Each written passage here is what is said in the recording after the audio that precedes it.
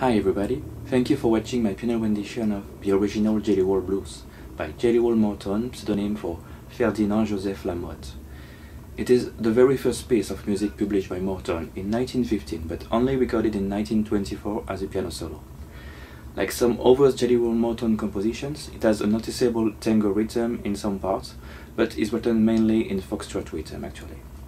Once again, thank you for watching and to subscribe to this channel. So this is my piano rendition of the original Jelly Roll Blues.